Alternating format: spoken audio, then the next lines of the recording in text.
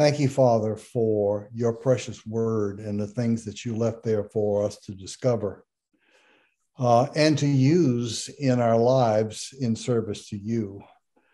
We ask that your Spirit open our hearts and our minds to the things that we will consider this morning, that they may be a source of blessing and challenge and spiritual growth. For we ask these things in Jesus' name.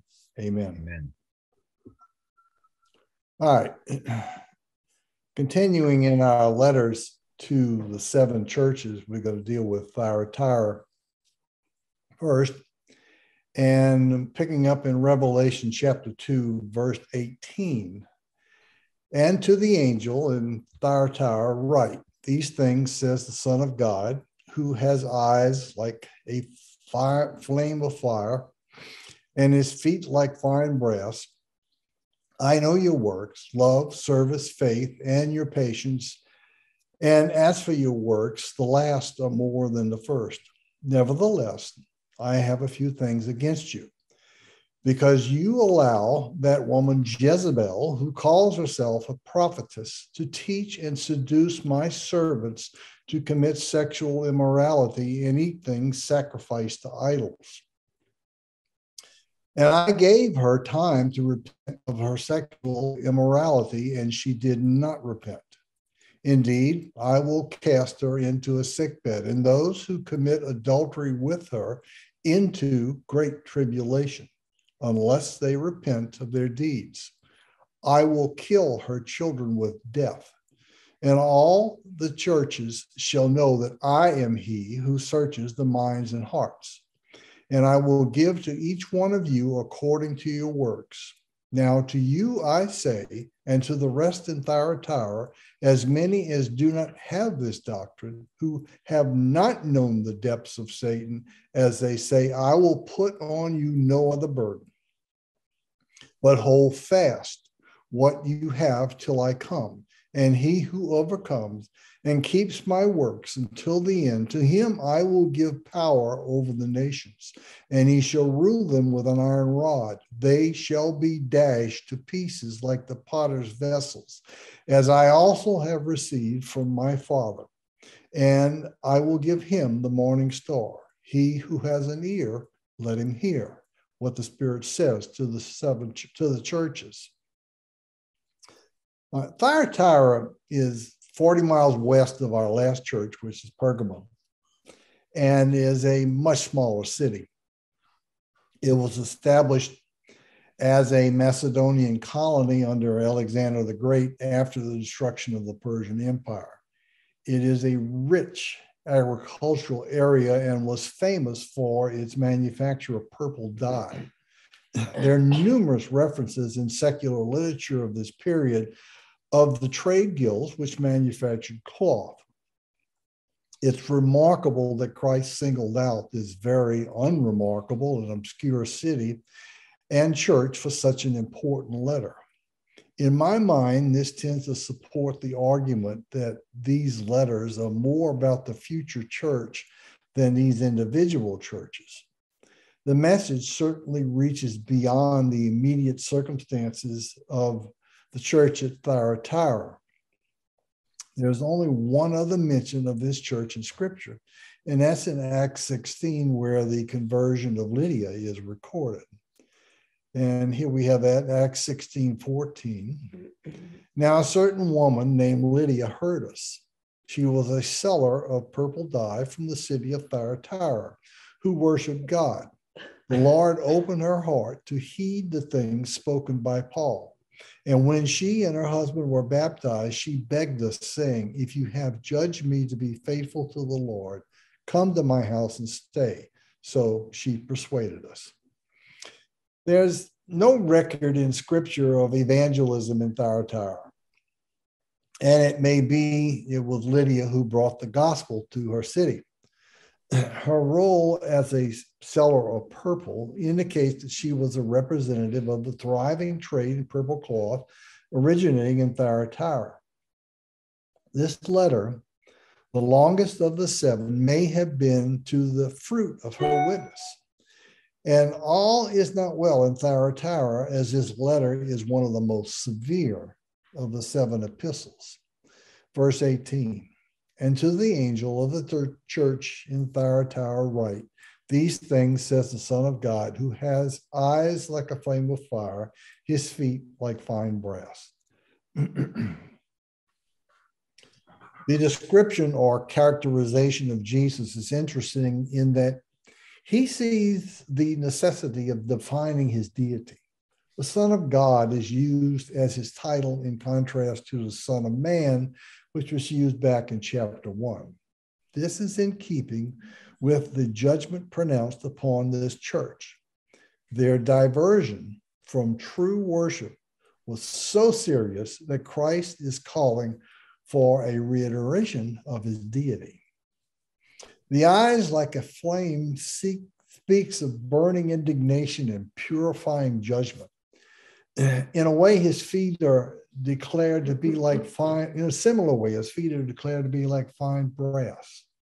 The word that's translated as fine brass is interesting in that it represents an alloy of fine metals such as gold and silver, brass, or copper that was characterized more for its brilliance than its content.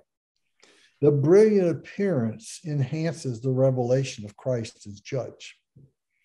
Verse 19, I know your works, love, service, faith, and your patience, and as for your works, the last are more than the first.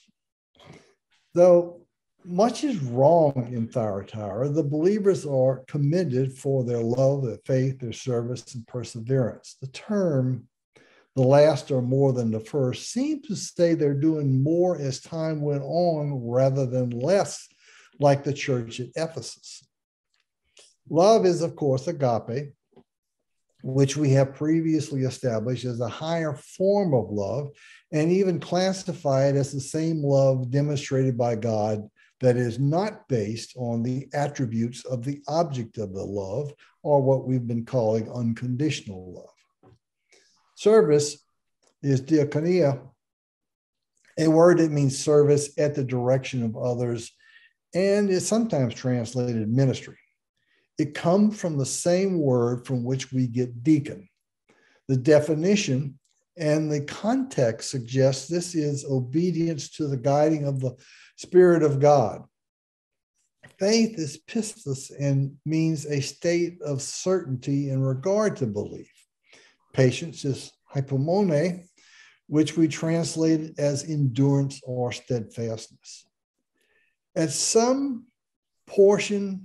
least some portion of the church at Thyatira had it right. They demonstrated obedience to the truth. They experienced the fruit of the Spirit as seen in their love. They produced divine good as seen in the word for service. They demonstrated faith in all these things and were steadfast in their faith and in the truth. But Thyatira had serious problems in spite of this. Verse 20. Nevertheless, I have a few things against you, because you allowed that woman Jezebel, who calls herself a prophetess, to teach and seduce my servants to commit sexual immorality and eat things sacrificed to idols. And I gave her time to repent of her sexual immorality, and she did not repent. Indeed, I will cast her into a sickbed, and those who commit adultery with her into great tribulation, unless they repent of their deeds. I will kill her children with death, and all the churches shall know that I am he who searches the minds and hearts, and I will give to each one of you according to your works. Jesus' major condemnation concerned that woman Jezebel, who claimed to be a prophetess and taught believers to take part in sexual immorality that accompanied pagan religion and to eat food sacrificed to idols. What was acceptable to that society was abhorred by Christ. Their departure from morality had gone on for some time, as suggested by verse 21. In some texts, the word translated "that woman" is augmented by su, which changes the meaning slightly to maybe thy woman or thy wife. From this, some deduce that Jezebel of Thyatira might have been the wife of the pastor to whom this was addressed. There was probably no woman named Jezebel, but evidently there was a woman within the church that acted in the capacity of Jezebel in the history of Israel. The church in Thyatira may have first heard the gospel from Lydia, converted through Paul's ministry. Interestingly now, a woman, a self-proclaimed prophetess, was influencing the church. Her name, Jezebel, suggests that she was corrupting the Thyatira church, much like Ahab's wife, Jezebel, corrupted Israel, which is the reference Christ is making here. We see this in 1 Kings 16:29. In the 38th year of Asa, king of Judah, Ahab, the son of Omri, became king over Israel. And Ahab, the son of Omri, reigned over Israel in Samaria 22 years. Now, Ahab, the son of Omri, did evil in the sight of the Lord more than all who were before him. And it came to pass, as though it had been a trivial thing for him to walk in the sins of Jeroboam, the son of Nebat, that he took as wife Jezebel, the daughter of Ethbaal, king of the Sidonians. And he went and served Baal and worshiped him. Then he set up an altar for Baal in the temple of Baal, which he had built in Samaria. And Ahab made a wooden image. Ahab did more to provoke the Lord God of Israel to anger than all the kings of Israel who were before him. And they weren't angels. All right. Pay attention because it's going to get a little complicated now. Ahab was one of Israel's worst kings. And under the leadership of his wife Jezebel, they led Israel into idolatry. She is one of the most evil characters in Scripture. She attempted to combine the worship of the idol Baal with the true worship of the Lord and, in effect, destroy it. She had a most unenviable record of evil. She killed practically all the prophets of the Lord and tried to kill the prophet Elijah. Thus, she was singled out by Elijah for a special prophecy that she would come to a sudden end and that her body would be eaten by dogs, which was fulfilled in 2 Kings 9:33 through 35. She is considered the epitome of subtle corruption and the symbol of immorality and idolatry. The worship of Baal incorporated the worship of the Lord, or more accurately, the idolatry of Baal was incorporated into the worship of the one true God in a manner that commingled the two systems. In other words, there was still the outward appearance of true worship, but below that veneer was idolatry associated with the worship of other gods. Keep that definition in mind as we relate this to church history.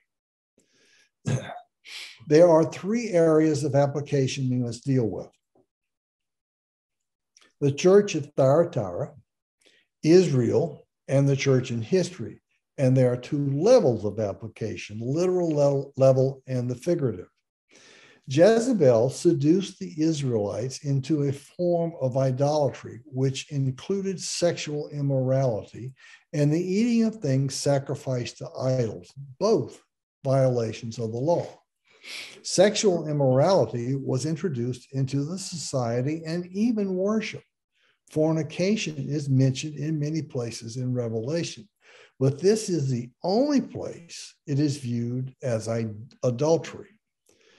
What results from this is adultery in a literal sense, with the destruction of the family unit, and spiritual adultery in the sense that Israel has violated her marriage vows to the Lord and is worshiping false gods, idolatry.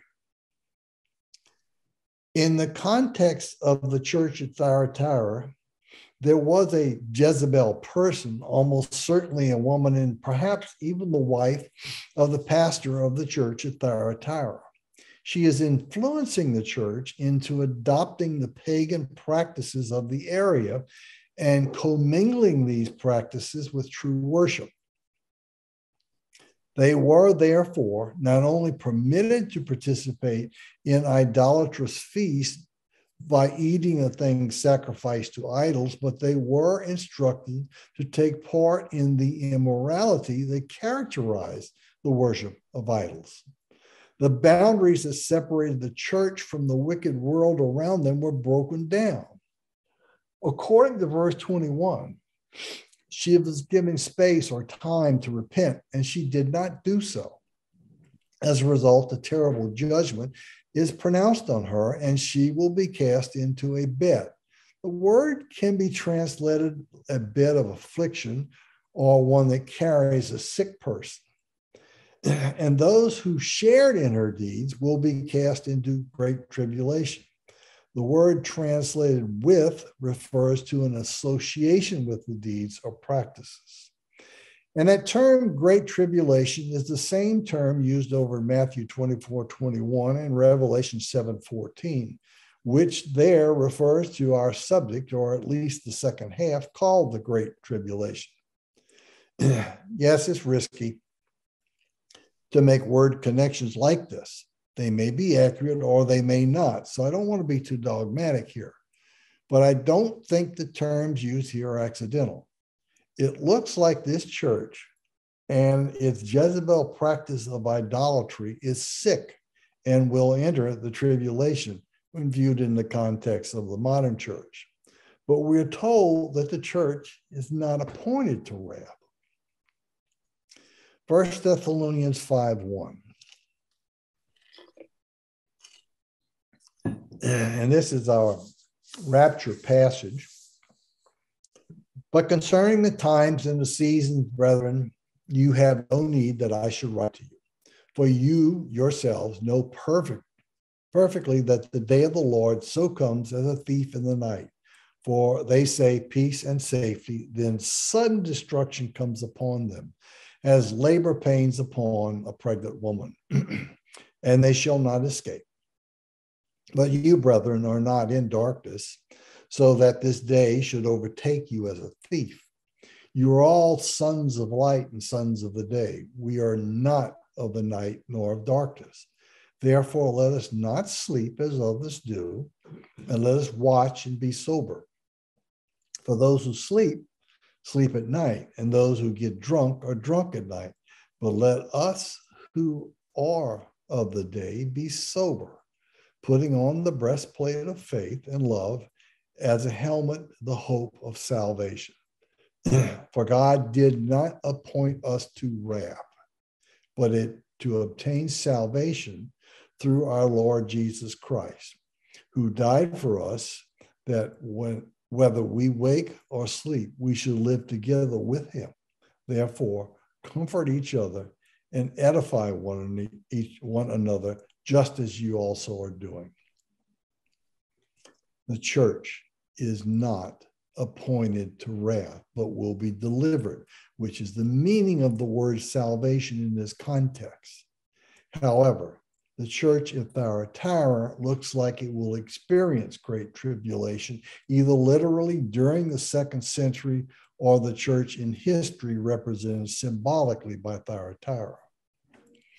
In Revelation 2:23, Christ says he will kill her children with death.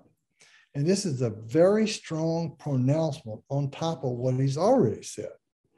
I thought the double reference, kill and death, was very interesting. The first is a word that refers to the denial of human life, or what we would normally think of as physical death. But the second term, with death, is a Greek word that refers to immortality, which in this context, I believe, suggests they do not have eternal life like believers do, and they experienced the second death associated with unbelievers at the last judgment. Christ physically kills them, and they also die the second death. I've read a lot in the text here, but I think this is not unreasonable. The message to the church at Thyatira seems to foreshadow that period in church history known as the Dark Ages, from AD 590 to 1517. Almost 1,000 years of darkness preceding the Protestant Reformation. In that period, the church became extremely corrupt as it sought to combine Christianity with pagan philosophy and heathen religious practices. Much of the ritual of the church of that period is directly traceable to heathen rituals. During this period began the exaltation of Mary, the mother of our Lord. She was elevated to a plane of female deity through whom intercession to God could be made, and apart from whose favor there can be no salvation. The prominence of the female Jezebel in Thyatira anticipates the prominence of this unscriptural exaltation of Mary.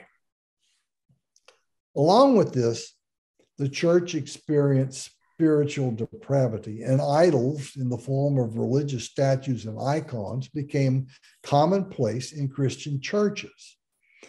Not only did spiritual fornication result, but we also had gross immorality where the clergy and even the Pope took wives and mistresses in violation of their vows of chastity.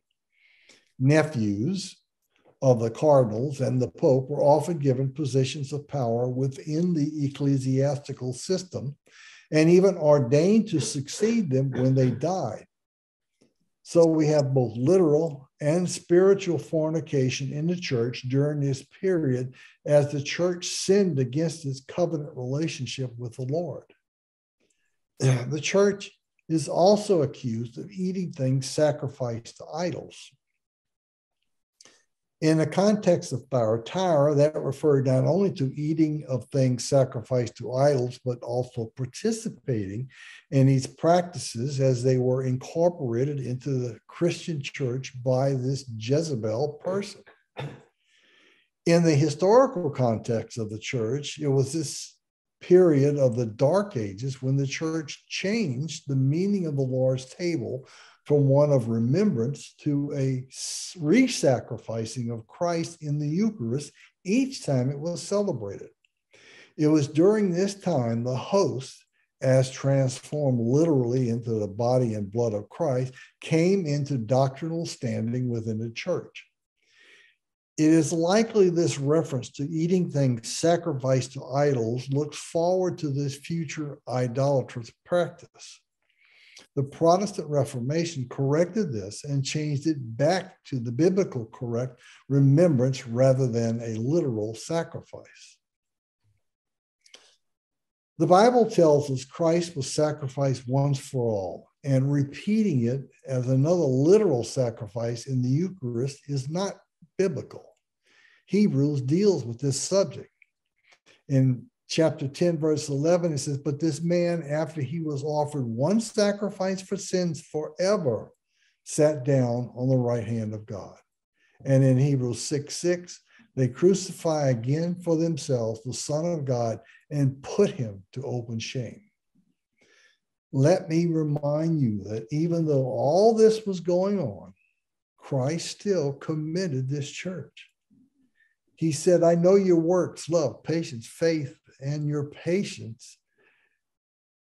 And as for your love, service, faith, and your patience, and as for your works, the least are more than the first." Even though the church had many very serious problems, obviously, there remained a pivot of true believers within the church that remained faithful to the truth in spite of the ecclesiastical system they were a part of. They were characterized by selfless service and faith, of which God is a rewarder, without glossing over the evil inherent to the system as a whole.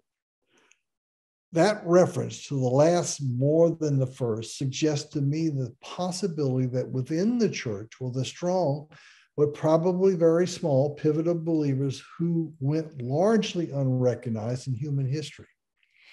But the Lord knows their deeds, and they will be recognized at the Bema judgment, for he is the one who searches the minds and hearts. Thyatira is a lesson to anyone who dares to corrupt the minds and the hearts of believers with false doctrines, especially idolatry. Verse 24, Revelation chapter 2. Now to you I say, and to the rest in Thyatira, as many as do not have this doctrine, who have not known the depths of faith, Satan, as they say, I will put on you no other burden, but hold fast to what you have till I come. Here we have an exhortation to the godly element of Thyatira. Well, the first time a pivot is singled out from among the whole as being a true testimony for Christ. They are described as many as do not have this doctrine, who have not known the depths of Satan. They are exhorted to hold fast to that truth until he comes. And this is the first reference in Revelation to the actual return of our Lord. Even engulfed in an apostate system, this church has hope. Verse 26.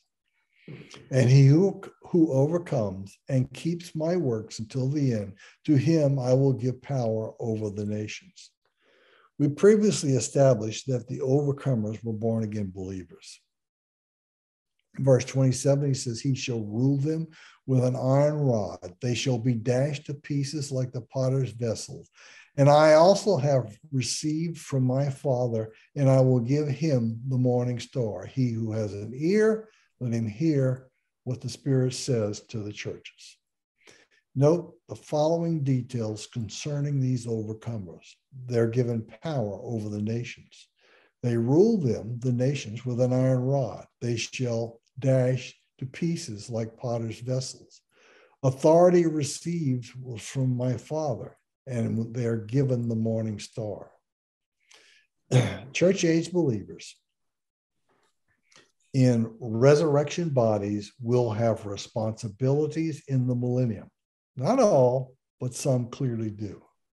Certain resurrected believers who advanced spiritually and were used mightily by the Lord during the church age will be given positions of authority and leadership during the millennium.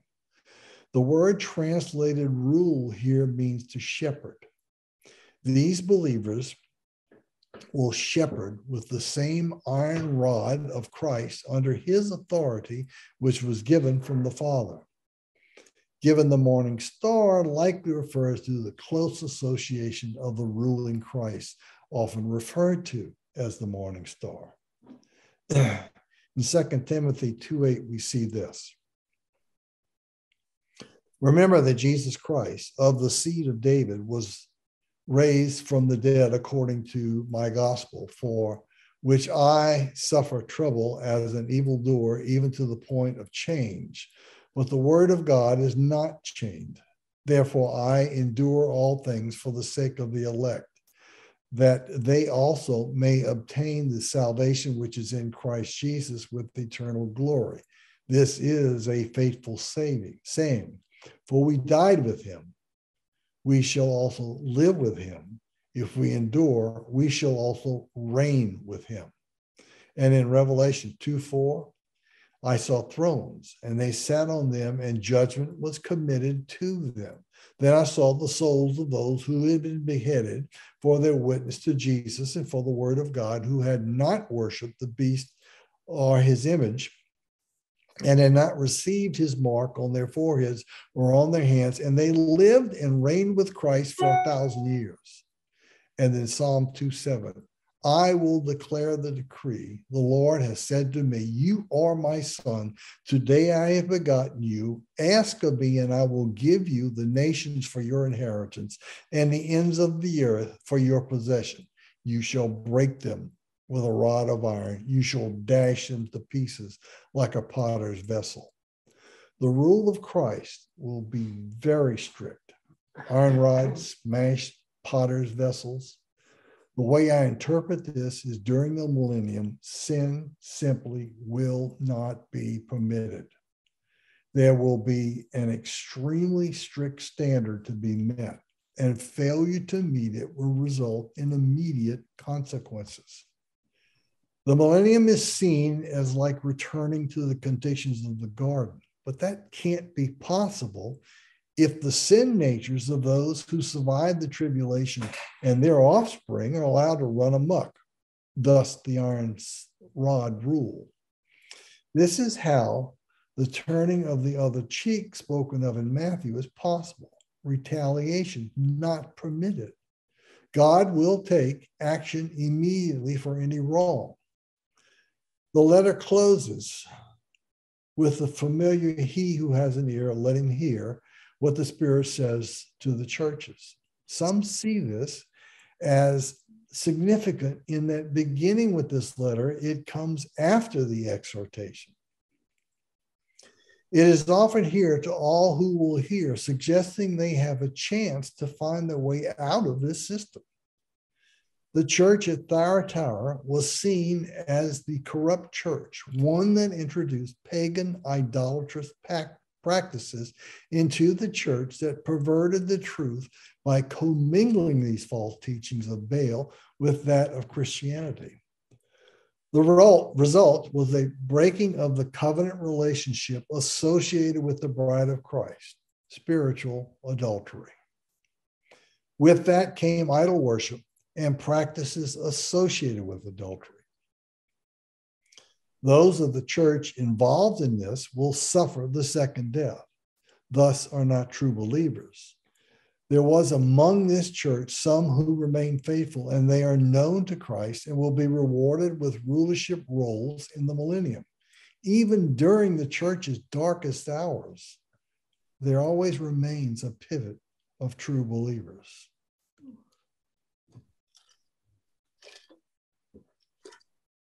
Now, moving on to the next church, the church at Sardis.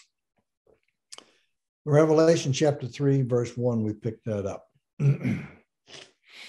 And to the angel of the church in Sardis write, these things says he who hath the seven spirits of God and the seven stars. I know your works, that you have a name, that you are alive, but you're dead. Be watchful and strengthen the things which remain, which are ready to die, for I have not found your work perfect before God. Remember, therefore, how you have received and heard. Hold fast and repent. Therefore, if you will not watch, I will come upon you as a thief, and you will not know what hour I will come upon you.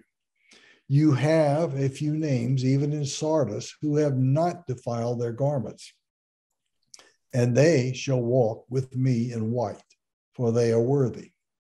He who overcomes shall be clothed in white garments, and I will not blot out his name from the book of life, but I will confess his name before my Father and before his angels. He who has an ear, let him hear what the Spirit says to the churches.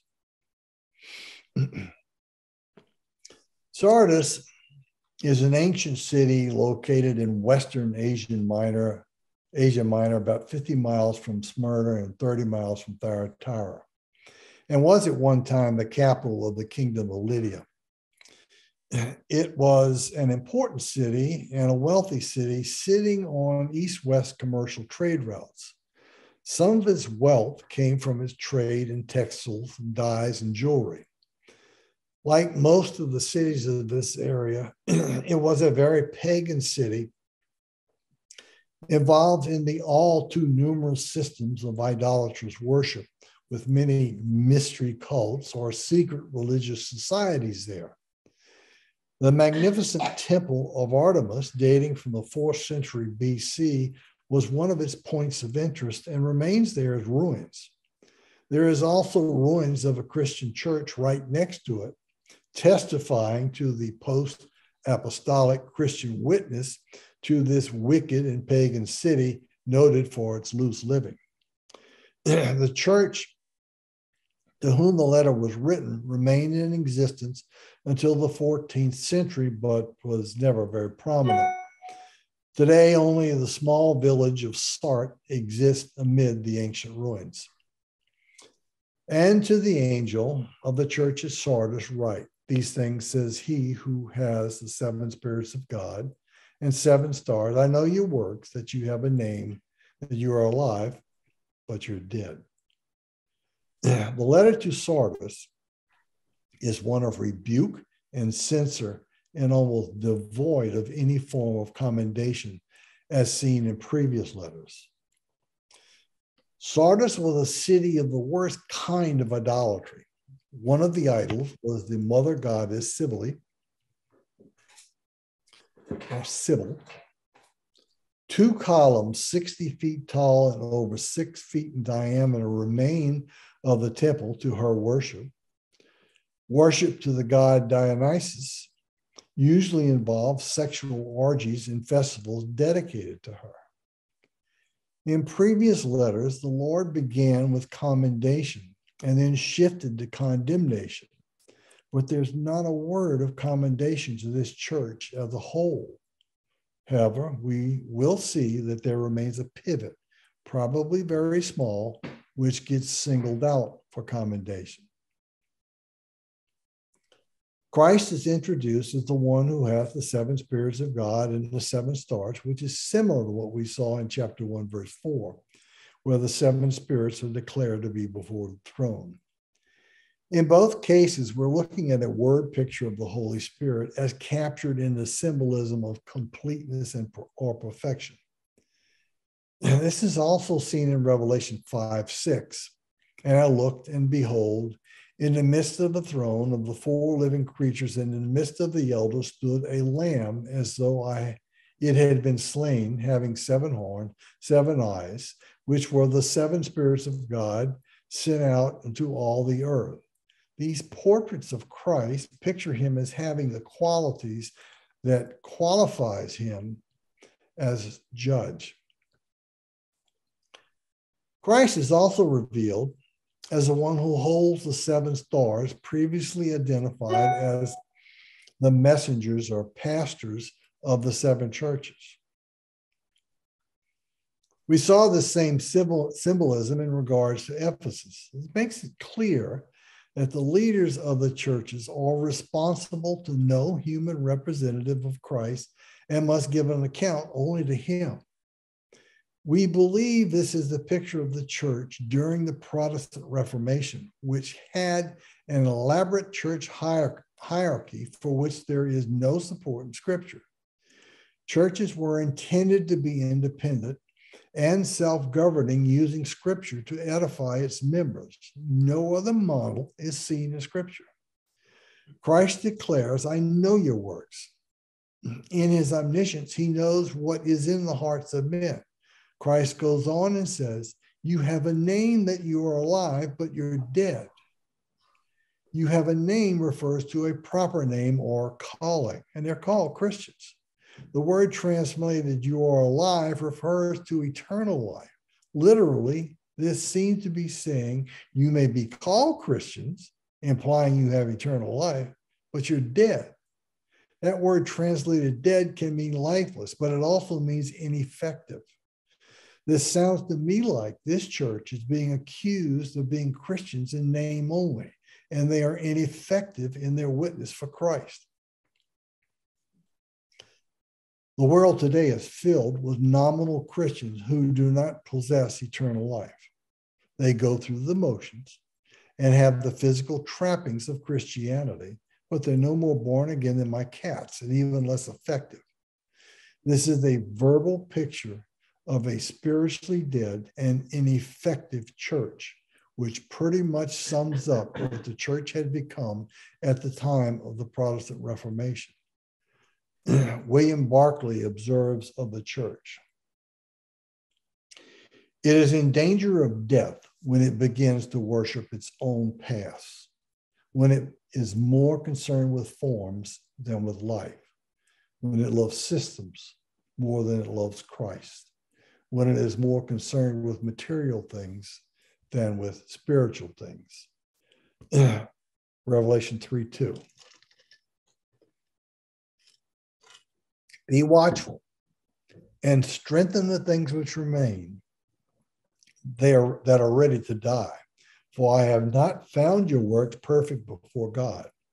Remember, therefore, how you have received and heard. Hold fast and repent. Therefore, if you will not watch, I will come upon you as a thief, and you will not know what hour I will come upon you. Strengthen the things remain. Evidently, there's something of substance that's left in his church, and it is in need of strengthening, as whatever remains is ready to die. The word used for ready to die is one that is usually used for physical death, but has strong spiritual connotations. There is an inferior quality to the works of this group. The word for perfect is one that means lacking or not complete. Robinson's word pictures of the New Testament puts it this way: perfect passive predicate participle plerotho. Their works have not measured up to God's standard. The quality of the spiritual production of this pivotal believer is inferior to what it could and should be. Collectively, this is a picture of a church that is seen as barely functional, a pitiful shadow of his former self. But there remains just enough there that it's possible the downward spiral can be reversed. They are encouraged to remember, therefore, how you have received and heard, hold fast and repent. They are not so far gone that recovery is impossible, but that calls for recalling what they had received. I would classify that as two things: eternal life and doctrinal truth, not the traditions of man. This calls for repentance, a complete change of mind. For that to happen, they cannot continue down this path and survive. Satan has a solid hold on this church, and it is going down for the count. Therefore, if you will not watch, I will come upon you as a thief, and you will not know what hour I come upon you. Watch is a Greek word that means to be vigilant or remain awake. We might say something like this today: if you don't wake up, if is in the Greek third-class condition, meaning maybe you will, maybe you won't. Christ says he will come upon them like a thief, meaning it will be sudden and unexpected. Obviously, they do not grasp the status of their spiritual existence, so judgment will come out of the blue. You will not know what hour I will come upon you. This is the same language used for the second advent, which encompasses all associated with the second advent, which begins with the rapture. The judgment on Sardis will be sudden and unexpected. Verse 4. You have a few names even in Sardis who have not defiled their garments, and they shall walk with me in white, for they are worthy.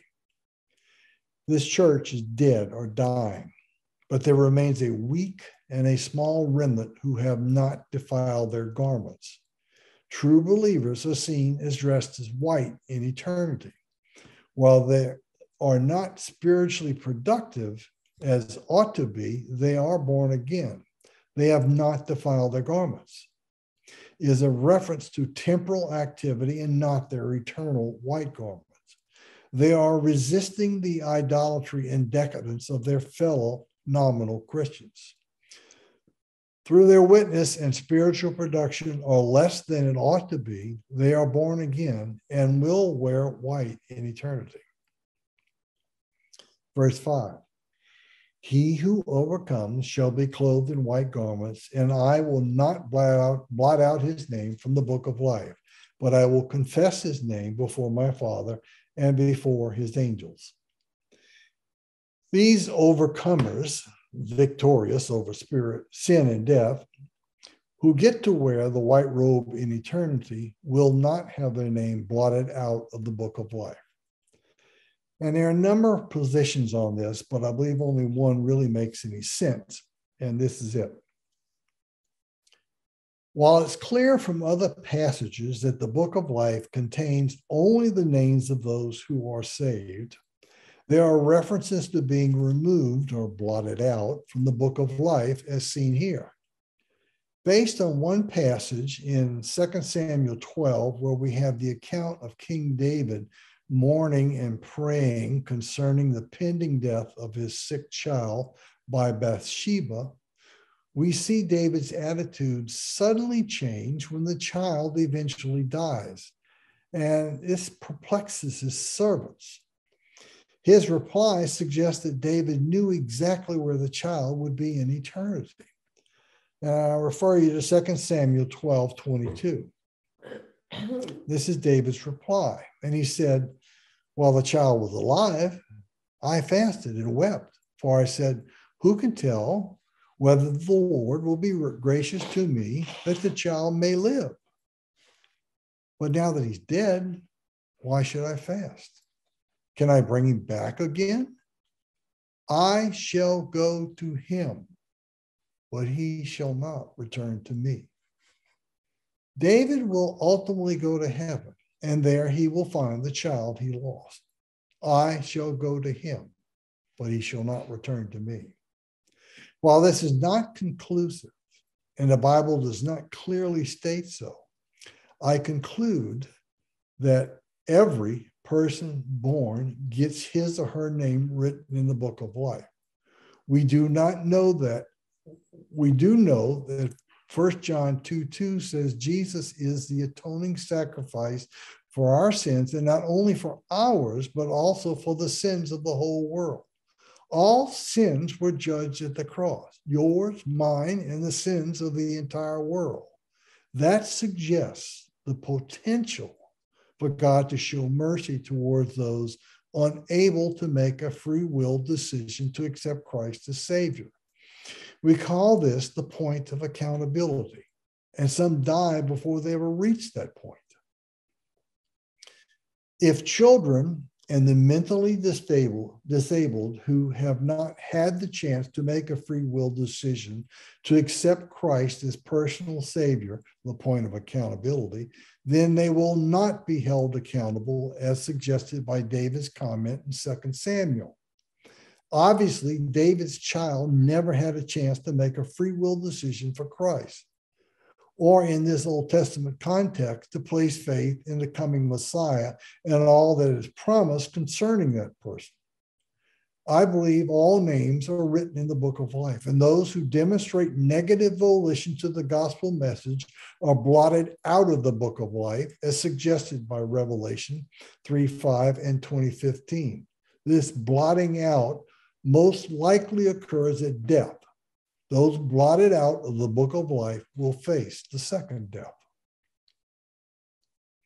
It is my position that God applies Christ's payment for sin to babies and those who are mentally handicapped, since they are not mentally capable of understanding their sinful state and their need for the Savior.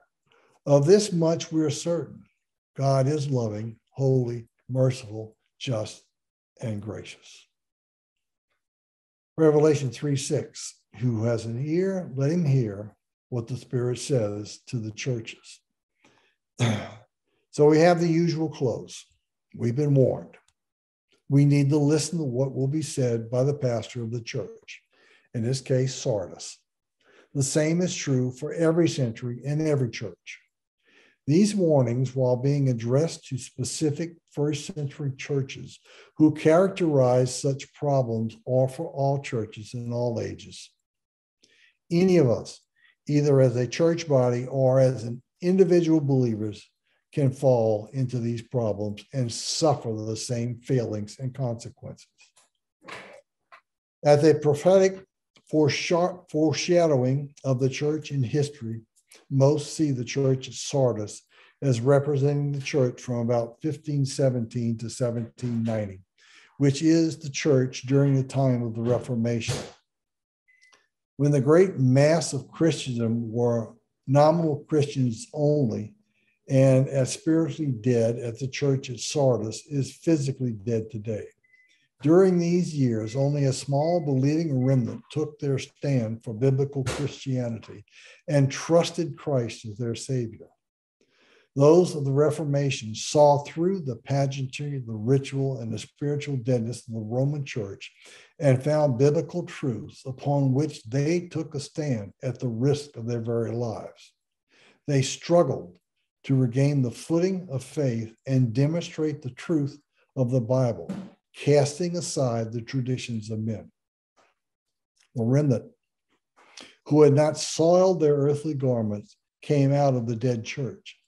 Heeding the warnings of the church at Sardis, they held fast to what they had heard and repented, then strengthened what little remained. Some had an ear and heard what the Spirit said to the churches. And that concludes our session for today. We'll pick this up again next week. Does anyone have any comments or questions?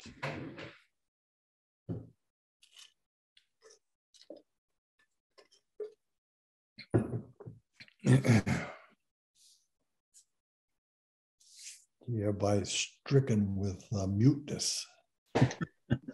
They're stricken with it. There's always an out. There's always an opportunity. You know, God always forgives, and no matter how low and bad and far removed you are from His Word, you've always got an open door. You just have to walk through it. And I see that common message in what we've read thus far in the last several sessions, stated differently, but you know, in each church there was a remnant and an opportunity. And I think that exists today and always will. Dead right, Chuck. And I enjoyed your interpretation of names blotted out of the Book of Life. I haven't had time to research that, but I thought that was a good explanation. There's not a lot on it in Scripture, so you have to draw conclusions from only a few passages. But that's what I see. And actually, that's what I was taught many years ago by another pastor I had. Lane, do you see any, I guess, relationship between Isabel and the church? Jezebel and Israel and the church as believers, and that this reference, the Thyatira, is really talking about revelations in the end time where Israel goes through because of their unbelief versus Jezebel, and the church is spared from the wrath. Those are true believers. You know, do you see that context? And because what you see here, you talk about the toes smashed to pieces as potter's clay. That goes all the way back to Daniel in the statue, in the last toes being tribulation, where Christ is formed and a stone comes out of the mountain and crushes the statue, and it goes to pieces. So I guess my struggle here, my question is all this a reference really to the tribulation period, Jezebel being Israel going into tribulation and the church being spared from the wrath in tribulation? Do you see that reference here or not? The seven churches have application not only in the first century, when this or in the second century when these letters were written, but it also has application throughout history. And I think you can extend history into the tribulation. And I think in the sense what you're alluding to is Israel got caught up into following the Antichrist, right, as the Jezebel. Yeah, I would agree. The other thing I thought was interesting is within Acts, you know, we're in the middle of that study, and you had the first church council. And the first church council ruled where you did not have to become a Jew and adopt Judaism to be a Christian. And I don't know whether you remember any of that, but what came out of that was they wrote a letter back to Antioch. And in that letter, they said, you do not have to convert to Judaism, but we ask you to avoid sexual immorality and those things sacrifice, eating those things sacrificed to idols. And so I found that interesting how that this is tying back to those exact almost words that's happening here in this church. And so it wasn't a command that they were sinning. As you went into that study, it was basically saying, don't do these things because they offend the fellowship, because the Jews couldn't accept them in fellowship. So I see how all that's tied together. It's just a point of reference. You don't need to comment on it. It's just was interesting. Well, sexual immorality among the heathen in those days was very common. And in fact, almost every one of the churches we looked at, we have seen references to some form of that in their worship services. And that part was a warning not to get drawn into the idolatry that's associated with that. And then the part about not eating, we know that it's permissible for a believer to eat anything. But the charge was to avoid doing that so that it doesn't become a stumbling block to those who might come into the church or be brought into the church. Yeah, and the reference here, again, this is just information. The reference here is that in Antioch, what happened is they sacrificed stuff to idols, and the meat was sold in the meat market. And so people were buying that meat out of the meat market that had been sacrificed, but they didn't know it was, and they didn't care. They knew, but they didn't. Yeah, but they didn't care because they weren't involved in that sacrifice or worship. What they were involved in is buying the meat. And that was what they were trying to say. Even though that's not a sin, to eat food sacrificed to idols when you don't know whether it was or not, it is really detested by your Jewish fellowship, and you should not do that in their presence. And it all get into where it also wasn't kosher. It wasn't kosher. It gets into where Paul says, when in Rome, do as Romans. In other words, be careful about the people you're around that you don't offend them, because then you break fellowship and your opportunity to witness. So keep in mind, in a very early church, almost all of them started out in synagogues. Yeah, they were mostly Jewish Jews that came to Christ, right. And the charge was to avoid offending them. That's right, exactly. All right. Well, I guess we will see y'all next week. Thank you for coming and participating, and we'll close with a prayer. Thank you again, Father, for the great privilege and honor that you've given us to come together in fellowship in your word. We ask that your Spirit bring these things to mind, that we might meditate on them this week and bring them into our thoughts and contemplate on the things that you have shown us, that they might become a source of blessing and challenge. For we ask these things in Jesus' name. Amen. Amen.